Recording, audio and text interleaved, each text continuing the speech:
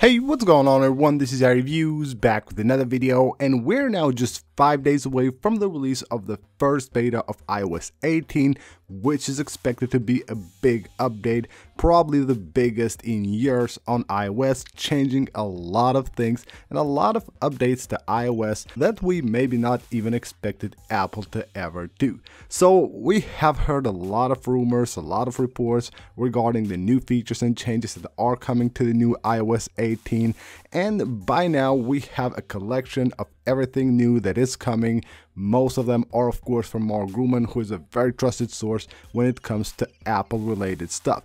So in this video we're going to take a look at all these things and see what to expect from the new iOS 18. And first of all, we're starting with some great news. Now the latest reports claim that iOS 18 will support all the devices that currently iOS 17 does support, including the iPhone 11 series and of course the XS, XS Max, of course, the iPhone XR, the iPhone SE second and third generation. And this is great news, even though probably a lot of these devices won't have a ton of features that are coming to iOS 18. They will be missing a few features, but of course it's always great to have iOS 18 on those older devices. Now as far as the release date goes, you probably know by now, June 10th will be the day that Apple releases the first dev beta of iOS 18, and you should expect it to come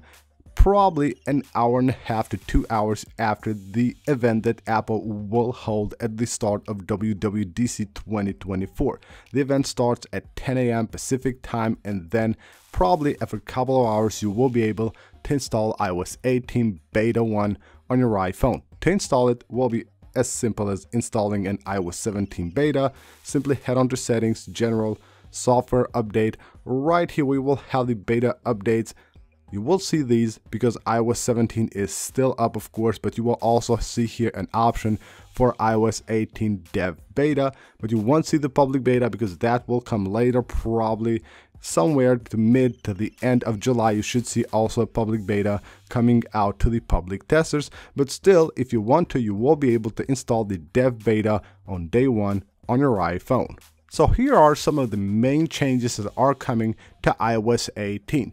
First of all will be the home screen. There will be a ton of changes on the home screen, one of them being the ability to place your app icons anywhere you want on the home screen. Currently, if I try to place an icon like down here, it will readjust itself right there, but with iOS 18 you will be able now to just place the icons anywhere you want. And also iOS 18 will give you the option to change the color of the icons on the home screen.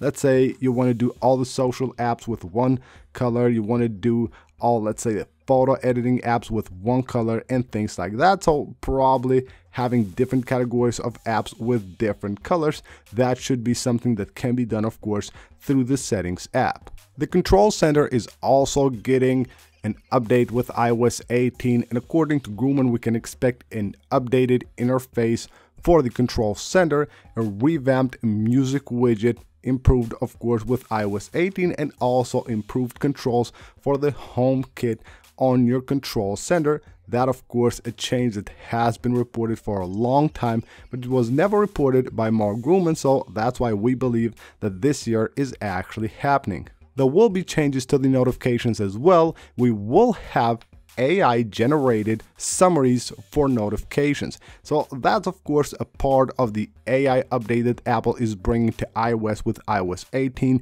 So AI will be pretty much everywhere on iOS 18, and it should be great.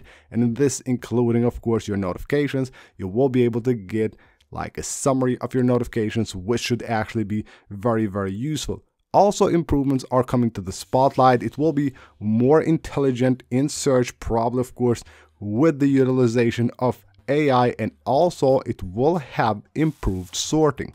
Now of course, one of the biggest things where AI will play a huge role on iOS 18 will be Siri. Siri on iOS 18 will be powered by AI, and it will basically do much more. And also with Siri on iOS 18 you will get in-app controls. So you probably know, if you have used Siri, if you use it every day, that within apps, Siri is basically useless. Now you will be able to also use it within apps. There will be also a new interface for the Settings app. This is one of the apps that is getting the biggest update on iOS 18, and also improved search for the Settings app. Improvements, AI improvements are also coming to the Photos app. The Photos app will now have a new interface with iOS 18, and also it will have an AI-powered photo retouching feature, basically allowing you to actually edit your photos using AI. AI is also coming to Safari. With Safari, you will be able to use AI on your searches, which would help a lot, and of course make the results and everything much better. And also Safari will be able to summarize your websites. On the Maps app, we're looking to get now new custom routes. So currently you have only the routes that are suggested by Apple. Now you will be able to actually create your own.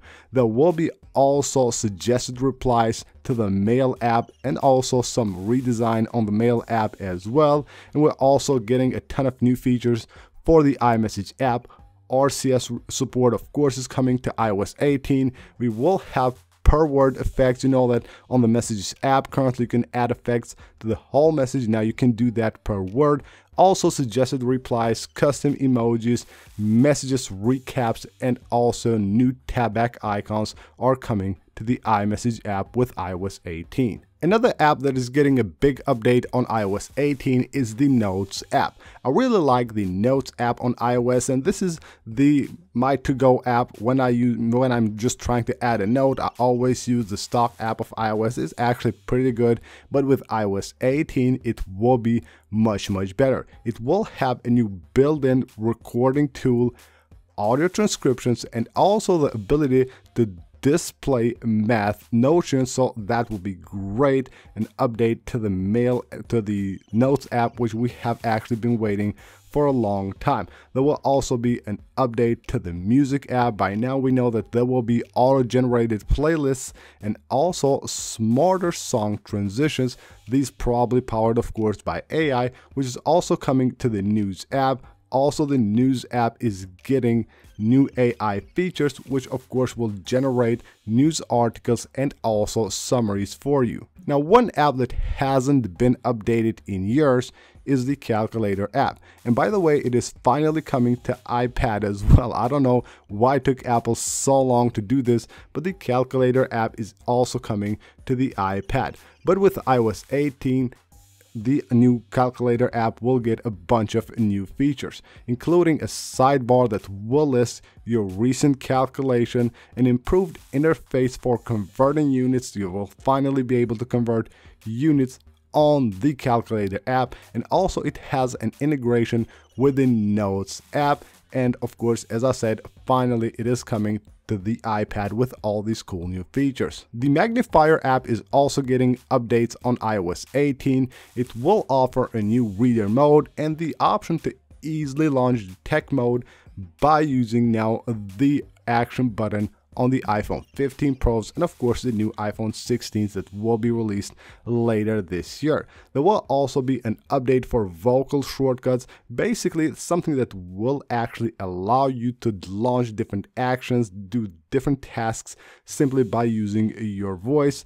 And of course, just a shortcut that you create with your voice. That will be amazing. And also we have a few updates that we know of that are coming to CarPlay, one of them being sound recognition, and also new accessibility features are coming to the new CarPlay with iOS 18. So last but not least, should you install iOS 18 or not on your device?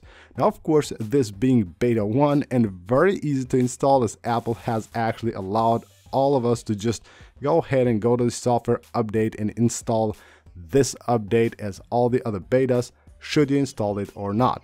Well, my suggestion is that if you have only one device, the device that you actually use on daily basis, just wait at least for beta 2. Beta 1 and all these new features that are coming, probably it will have quite a few problems, and most likely it will have bad battery life. So I suggest that you wait a bit. at least for beta 2, or maybe even wait for the public beta to be released before installing iOS 18 on your device. So that's basically it for this video, guys. Hope you guys enjoyed the video. If you want to see more iOS 18 videos, make sure to subscribe, leave a like on this one, and I'll see you on the next video.